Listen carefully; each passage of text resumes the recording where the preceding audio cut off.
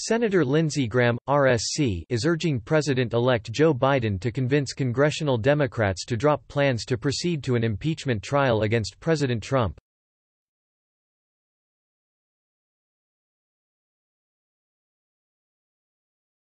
Graham, who has spoken out against the Democratic impeachment effort, issued the plea to Biden in a series of tweets after the House voted on a bipartisan basis to impeach Trump, making him the first president to be impeached twice.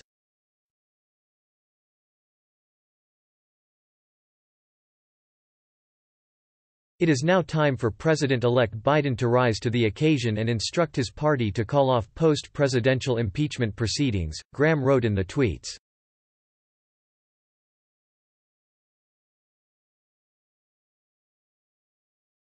Graham added that Biden should urge congressional leadership to stand down because moving forward with a trial after Trump has left office would be, in the GOP senator's view, a destructive force for both the presidency and the country.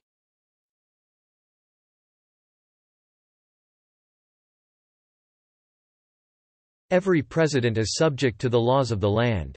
However, impeachment is political and will further divide the nation, he added.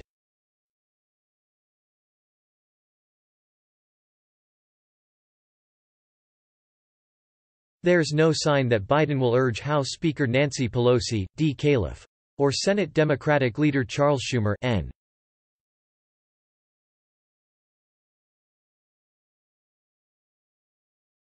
Why? To stand down, even as an impeachment trial could eat up weeks of the start of his administration, or that the Democratic leaders would agree to try such a procedural gambit.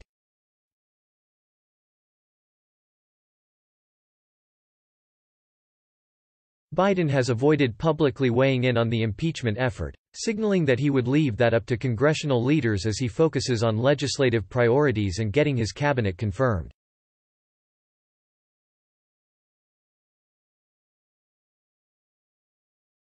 Though much of the caucus has been silent on the House impeachment effort, Graham is one of several GOP senators who have come out against it.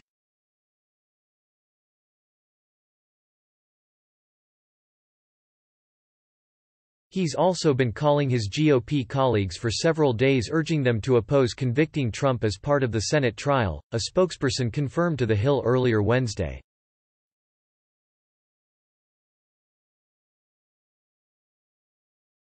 This was his own initiative, not a specific request from the White House, the spokesperson added.